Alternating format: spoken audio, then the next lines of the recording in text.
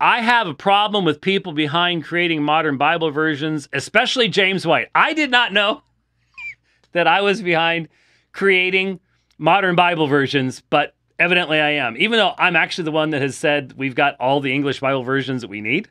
In fact, we have more than we need, but I guess I'm still behind it. I have a chapter in my book called James White versus What's Right. He updated his book to change things I pointed out. Okay, so there's the things that I saw. He updated his book to change things I pointed out. I did not. That is a falsehood. That is a blatant, bold lie. And I am challenging Doug Stauffer, and you can see at Doug_Stauffer, Stauffer, is his Twitter handle. And you can find, you can click on that. That'll take you over to the church website. He's down in Niceville, Florida. Now, Niceville to me sounds like something in the Superman thing. Where'd he live? Something like that. But Niceville, Florida is right on the coast. I mean, it is what I would call hurricane central target. Okay, I mean, just right there. I hope the building is built facing where the strongest winds would come, with the best building you can, because I mean, that is hurricane central. Anyway, it's only a 5-hour trip from Atlanta. I'm coming to Atlanta for G3. So I'm saying to Doug Stauffer, if your people actually think that what you're saying is true, I don't fly now. I'm not doing the vaccine. I don't do the masks. So I'm not flying, but I'm driving. And in fact, here. Listen, somebody wants to carry an NIV, carry an NIV. But I'll show you what's wrong with it. And I'm not going to hate you for it. Now, I do have a problem with the people behind creating the modern versions. And it's real, and it's documented. Especially a guy named James White. He wrote the King James Only controversy. I have a chapter in my book called James White versus What's Right, because of that book. Then when he updated his book, he changed a lot of things that I pointed out that were the problems in his book, even the appendices in the back. His big verse was Titus 2:13. I think 11 times he quoted it. Well, he went back in the back and he changed it to where he only quoted it like 3 times, because it was his main argument, and it was easy to disprove once I understood the truth. Well, okay, so there's the claim. Doug Stauffer, sir, you're making things up. You're making things up. Okay? Other than 2006, the only time I ever heard of you.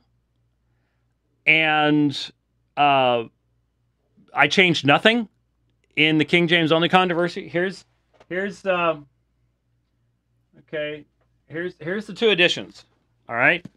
So Titus 2:13 is discussed specifically in regards to what is called.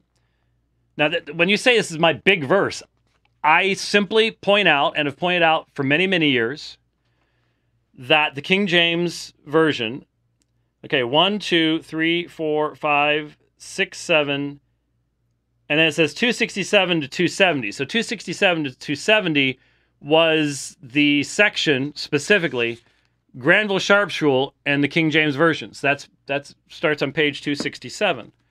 All right. And now I look at Titus 2:13, and that's now pages 334 through 335. But nothing's changed. So we expanded the book. The book got bigger.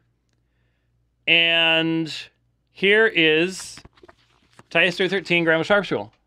This is the new edition. You're lying, sir. You're lying to your own people and your own church. I made no changes because of you, because you had nothing worthwhile to say. So, if you want to make that kind of a claim in public, I challenge you. Here's my invitation to Doug Stauffer. And Anybody who wants to make sure that he hears this, feel free to do so. You know, contact him on Twitter, send an email to the email address. Kindly, just give him the time index to the program. Let him know. I will come to your church. All right? We can do this debate in your sanctuary. You get home field advantage. All right? Cost you nothing. All right? I carry my own accoutrements now. My own accommodations. It's called a fifth wheel. So we'll come to Niceville and we'll debate Titus 2:13, 2 Peter 1:1, which is better, the New American Standard or the King James Version? How's that? I mean, that's anybody who says that's my main verse obviously hasn't read these books. Doesn't make a lick of sense. But I will defend Granville Sharp's rule, and I will demonstrate that Titus 2:13, 2 Peter 1:1 teach the deity of Christ, and I'll do it in your church. If you have the confidence of your convictions, if your people can actually believe that you will stand before them and tell them the truth, then you should be going, let's do it. When's G3? Do you want to come the week before, the week after? How are we going to do this? Let's get it set up. Because you're on the very, very southern route. I'm discovering there's sort of a super southern route, and then the southern route, and then sort of the higher up route, and the northern route for getting to the east, okay? I-10, I-40, different ways. And so you're on the super, super, super southern part. So I could either come that direction and then go up to Atlanta, or after being in Atlanta and speaking at G3, come straight down. It's a 5-hour drive from Atlanta to Niceville. And I believe it's Milton. I think you're close to a place called Milton.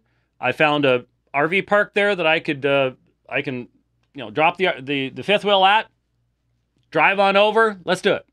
Let's do it. Because when people stand in front of Christians and say, I forced him to change his book when you had nothing to do with anything, I find that extremely offensive. You are abusing those people when you tell them untruths. And I can prove it.